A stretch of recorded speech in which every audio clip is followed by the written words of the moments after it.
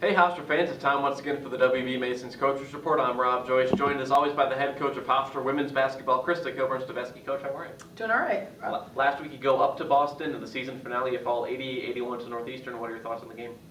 It was a very different game than the first one because of the tempo and the score. And, it's kind of like however this needs to be played, we just need to win this game. So defensively, we did not do a very good job adjusting and responding to the change that they made during the game. Knowing that the game, it mattered in terms of seeding, but either way you're playing Northeastern this week, what's the mindset playing a team twice in a row?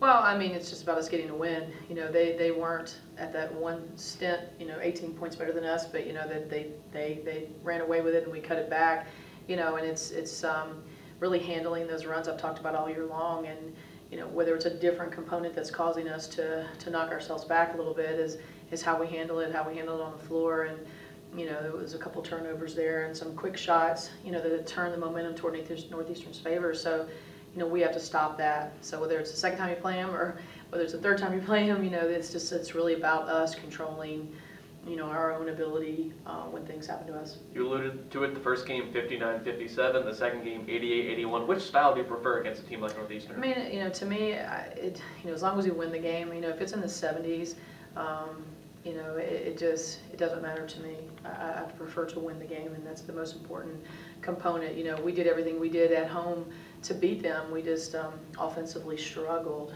which has been a little bit of our issues. But to hold them, play some of the best teams we've ever played, and then not be able to put up some numbers, that's not ideal. So it'd be like to play great defense and be able to put some numbers up would be ideal. They hit 11 threes in the game. That's something they do on a fairly consistent basis. How do you close out from deep? Yeah, I mean, 5, 6 plus of those were in transition. Some miscommunication during substitution. They just find a way. If you have your hand down, they're going to be pulling it. And guarding outside the arc, we have a tendency to be there but not have our hand up. And it's just been a point of emphasis all week. And control what we can control. Know the substitutions when you come in. And find people in transition. How much do you look at both tapes heading into it? Now you have a week off and you play the Huskies again this week. I mean, a lot. They played Wilmington. I've watched that film, but it's really about the changes that they made throughout the game, what we were doing, how we needed to counteract what they were doing, and it's really just about pretty much our games. So do you have a super game plan with the week to prepare, or do you go back to your fundamentals and worry about your team? I mean, you go back to your fundamentals, but you tweak. You put in, things here and there to have in your pocket when, when that momentum shift is happening, or you want to, definitely, get a change of pace. But, it's still core fundamental defensively, for us this week. And then the seniors stepping up the last couple of games. Candace Bond finishes the year double figures, 5 of her last 6. Yeah. Is this what you've been waiting for offensively? Yeah, I wish we could flip that back and start at the beginning of the season with that. I mean, look, she's an option to score. Always an option to score. It's just kind of, getting her to see that option, and I'm glad she's doing it now. And then Devin Green, she had a great senior day. She follows that up in the next game as well. Is there anything different that she's been doing? No, I mean, you always play with a little bit of motivation when the end is near. You hear all these stories, and your seniors are going to have to carry us to the tournament. The upperclassmen and the seniors and the freshmen can, definitely piece in as much as we get from them is going to be a way added bonus, and we need something. I mean, we need another guard to step up for sure.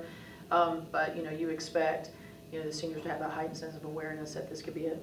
And then in terms of this upcoming week, you play Northeastern again, but you have the CAA banquet tomorrow. Really, not a surprise that you expect Shantae Evans all CAA first team, but Candace Bond, I think, deserves Defensive Player of the Year. Kind of make her case for it. That would be really nice. It's something we have fought for every single year. She's been on the docket, and it's been some things you had to kind of swallow your pride a little bit over the past, and some folks that get it that I felt like maybe I can't even say the record was better when we finished in the top 4. So I've been pleading that all year long. She is by far arguably the best defensive player in the league. People just dread her guarding her. Her hands are so quick. You hear this from other coaches along the way. Those that she always obviously has to defend the best player on every single team. Sometimes 2 and 3 players would switch her as the night's progressing. So it's just no doubt in my mind, and I've told her that. I've been telling her that like all year long. And she's the kind of kid that doesn't go to her head, doesn't get big-headed. She just keeps working and working and working for her goals, and that would be just a really nice way to exit out, winning the championship, and her having a player of the year would be really nice. So keep our fingers crossed, and she's done the work her body of work has spoke for itself for the past 4 years, so you just hope that politically, people do the right thing. Of course, you have to worry about Friday, but how do the coaches handle possibly playing multiple games, multiple days?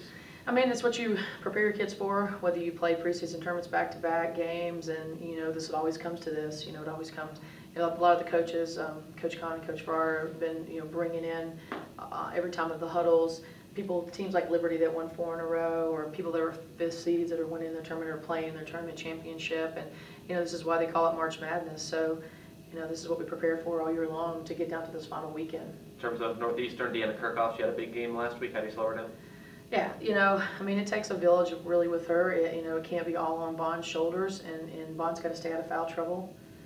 She knows that. That was the first, text. She texted me, like, after the game, we just, I have to stay on the floor, and, and we have other folks that can defend as well, and, we got hurt on the inside game, too. We didn't play very good post defense in that game, and I think there's a lot of pride that needs to be involved that, we can play a lot better against this team, and, and some shots were fired.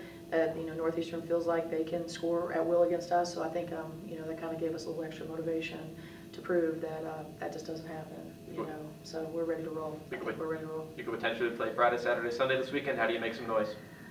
Win the first one, because you're not making much noise if you're one and done. And then you just go in with house money against Delaware. I mean, it's just like that's a game that doesn't scare us, and it never has, whether they have the third best player in the nation or not.